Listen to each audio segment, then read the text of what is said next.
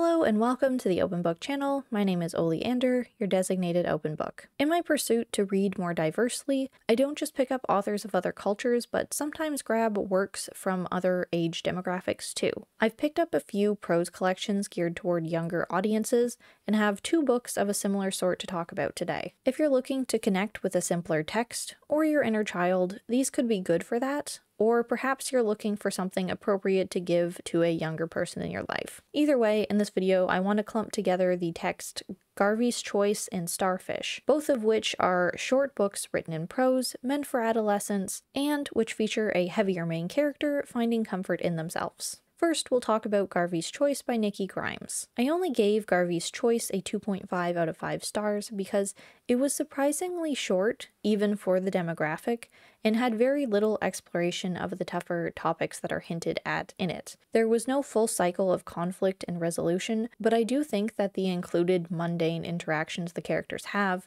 although arguably unnecessary, could be a great way for kids averse to reading to gain a little more confidence, both in reading and seeing themselves in the mostly blank slate that is Garvey. What actually isn't prominent in the description of the book is that Garvey's Choice is written in tanka poetry. A tanka poem is a free verse, 31-syllable poem that originated in Japan, much like haiku. There are variation differences between languages though, and it's been adapted and modernized. Although I don't think Garvey's Choice has a lot of literary merit in terms of storytelling, there's literally a poem that's just some kid's sandwich recipe in it, but I do think it could be a really easy introduction into studying poetry. The tanka poetry didn't add anything to the experience for me, but it could be an interesting text for children to dissect before they are thrust into friggin' Shakespeare. Now, Starfish by Lisa Phipps was a Goodreads Choice Award nominee for Best Middle Grade in Children's Literature in 2021. I'm not going to give a synopsis because all you really need to know is that Starfish has a main character named Ellie,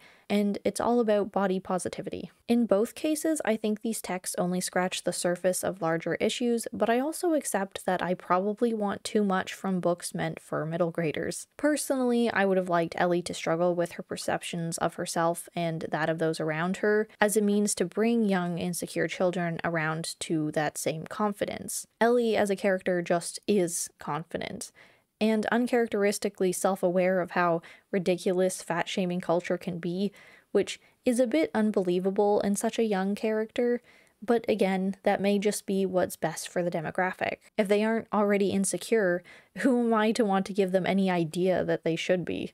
As much as I found the stance Starfish took as unnuanced, I did in the end like that Ellie has constructive confrontation with other characters about the way they treat her and why. It was nice to see that Starfish didn't just stick to accepting that perceptions of larger people like Ellie is unfair and there's nothing to do about it. It posed the question to all readers who may be a little biased towards that blind, hateful thinking, like Ellie's sister, what making harsh comments is meant to achieve, if not to hurt.